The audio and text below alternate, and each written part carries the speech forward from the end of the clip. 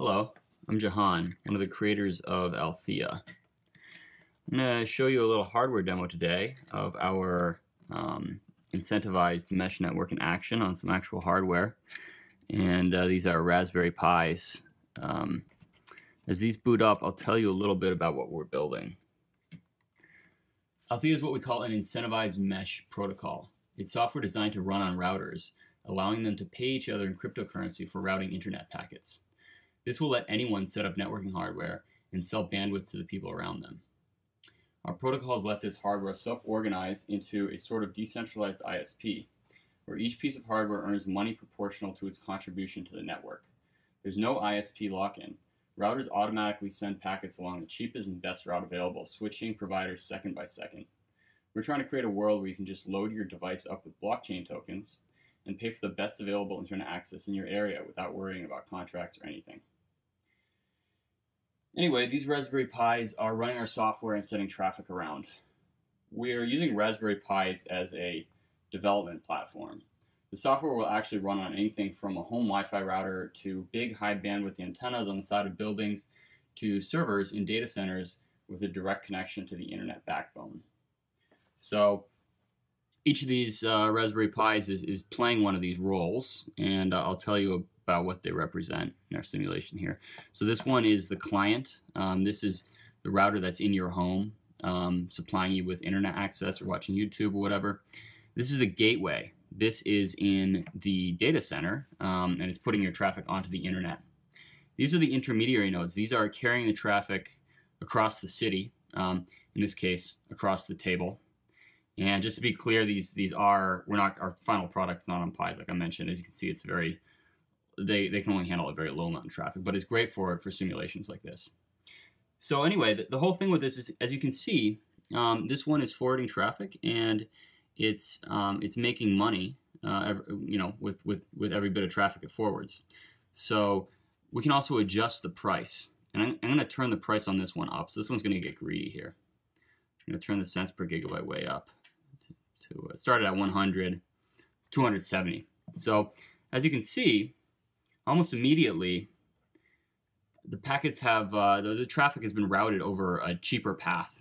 So they're all running a routing protocol called Babel, and we've made an extension to the protocol which allows it to take price into account. And so packets are going to flow over the best and cheapest path. So Babel also routes packets around damage in the network. So if you'll watch, I'm going to just unplug this one. And now a new path has to be found. And it takes a little bit longer to find a new path in response to damage than it does in response to price increase. But as you can see, it's picked up this router again, and it's routing packets here. It's routing packets along this router now. And this one is still expensive though. So these client the gateway here are kind of getting ripped off right now, because they're paying a lot of money because this is the only game in town. So let's see what happens if a competitor comes in. So we are going to have maps and various ways for people to visualize what the pricing and access and availability of Althea looks like in an area. And so this router, I just plugged it in. It's going to take a minute to boot up again. But it's come in, and it's now, it's noticed that prices are high here, and there's a business opportunity. So it's going to come in, it's going to start up at 100 cents per gigabyte. And as you'll see, as soon as it turns on, it's going to take the traffic from this overly expensive router very, very quickly. So this one's at, 295 now. So yeah, sorry, it'll take a little while to boot these up.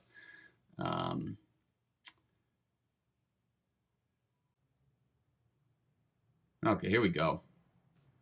All right, and as you can see, this one not carrying any traffic yet, but it's at 105. So as soon as it boots up, look at that. See this one? 0 kilobytes. This one? 187 kilobytes. So it's carrying a lot of traffic. It's complete. The route's completely switched over now, and that's how we want Althea to sort of lower internet prices for people. by having a competitive marketplace everywhere where internet access is being supplied.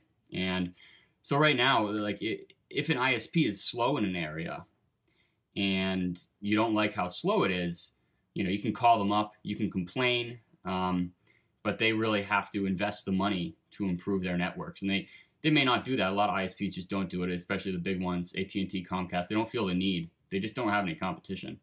And if you don't like that, as someone in that area, what you can do is you can set up your own ISP.